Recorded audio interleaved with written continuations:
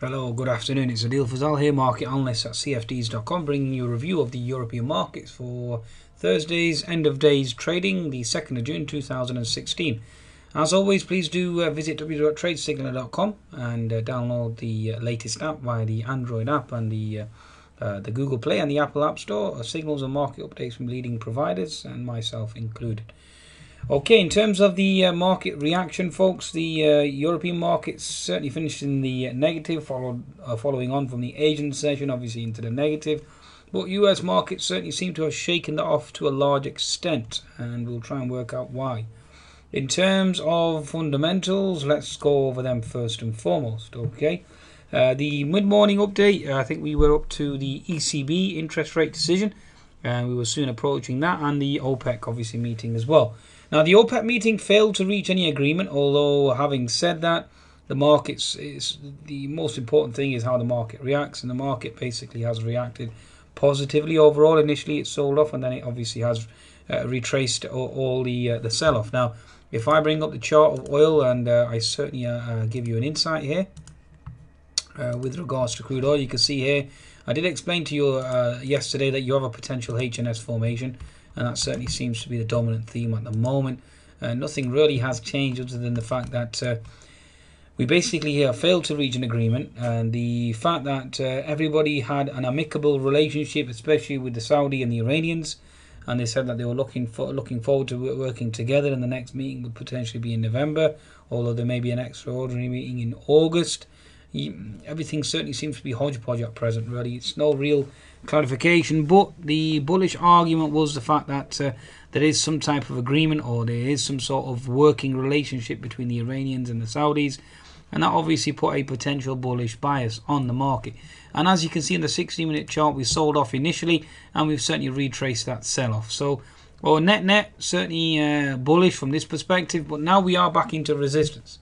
So what do we do back at this $49 level? That's the question, okay? Currently resistance, holding resistance, and now we've got Mr. Fed Kaplan talking about increase in interest rates again. We had the ECB relatively dovish as well to a large extent. They were certainly dovish, so again, that helped the market come off the lows as well. So it really are in a quagmire. I mean, we've had US data as well. Employment data more or less came in stronger than expected, or more or less in line, and again supporting the argument for more rate hikes. So again, a hawkish stance there. So you have the hawkish stance in the US, and that's obviously negative for the US markets. And then you have the dovish stance via the ECB, which again obviously is weaker euro, and obviously European equities going higher. So it certainly needs to. We are in a conundrum, a fundamental conundrum at present. Almost each indices has its own story. The reason why I'm short right now is because the Nasdaq is obviously into gap fill resistance. My current trade, I'll certainly inform you. You can see that we're approaching gap fill. The 10-minute chart as well has closed the gap as well at the 45.20 zone. Hence the reason why I'm actually short. Now I actually took short at the 4517 level, which really was at 4515, and then obviously gap fill. We had the Nikkei down overnight, so I'm looking for a potential sell-off, and obviously playing this H&S formation down to gap fill below at 44440. So certainly looking very interesting there. Okay, now other than that, the fact that like I stated, the OPEC failed to agree, and really the only plus side really was the amicable relationship between the Saudi and the Iranians, and it leaves a small amount of lingering hope that they may well come to an agreement further down the line. Initial jobless claims, US jobless claims again were certainly stronger, and overall we've had hawkish commentaries thus far. Okay, now where are these markets positioned now technically? Let's go to the Euro stocks and let's see exactly where we are. Now, from my understanding and my perspective, given the fact that we've had a lack of a rally, I mean, I did expect a rally as well after hours, and we have failed to do so. And we have basically consolidated here. You are looking at a potential, if the Euro USD fails to move lower, then you are looking at a potential sell-off in the Euro stocks down to gap fill.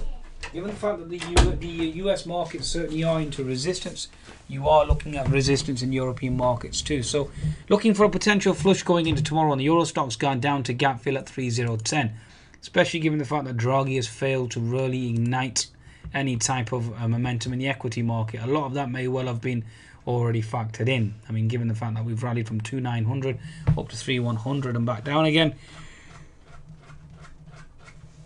certainly a strong argument that certainly has been factored in. Given the fact that oil prices obviously into resistance as well. German DAX, I'm very surprised with the German DAX. Lack of movement on the upside again. Really, from my understanding, we certainly did fail. And given the fact that the German DAX is currently trading around the 10,250 level, we are back into this 200 MA resistance. So looking at resistance here for the German DAX. But again, bear in mind 10,160 will hold support. Okay. Gap fill down here is 10,200, so looking at holding support as well. The 60-minute chart, the German DAX has that unfilled gap below. I'm very surprised. I did expect a rally to 10,300, 10,300 plus post Draghi, but we failed to do so. So therefore, you are looking for a reversal here on the German DAX as well. The French CAC, more or less a similar story. If I bring up the French CAC, again, you had a 3-bar pullback. You would expect a rally, but we failed to do so. Again, that unfilled gap certainly is acting like a magnet, and you have this bear flag formation looking to potentially push lower. Okay, in terms of the FTSE 100, let's have a look here. Now, the FTSE itself, given the fact that we've had a lack of agreement with OPEC, you are looking at a potential bear flag scenario now. We are currently trading at the 6,215 level, so bear that in mind. The upper level is 6,210, and then obviously you have a horizontal resistance up here, which is around the 6,220 zone. So 6,220 will be your pivot high on the FTSE. If you do crack through that, then you got 6,240 as resistance as well.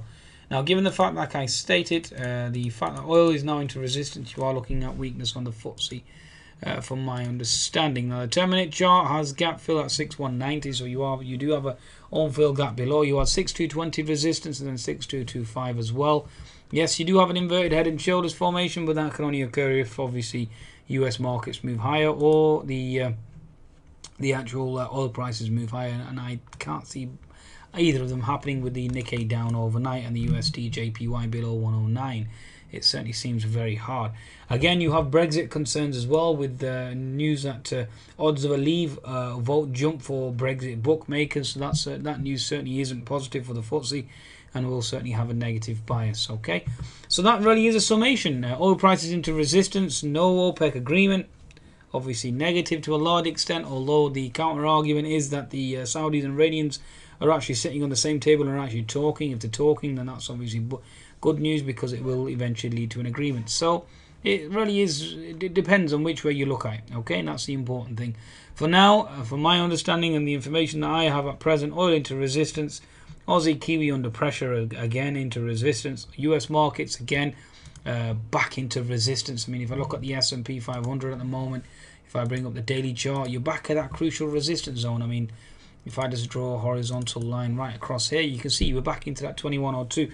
Can we make a new high? But even with the Nikkei down overnight, very, very hard. Okay, I can't see that occurring at all. So looking for a potential reversal here, folks. Okay, I think that's a wrap. Be sure to visit cfds.com for your trading needs and open up a trading account and take advantage of that 25% new bonus offer.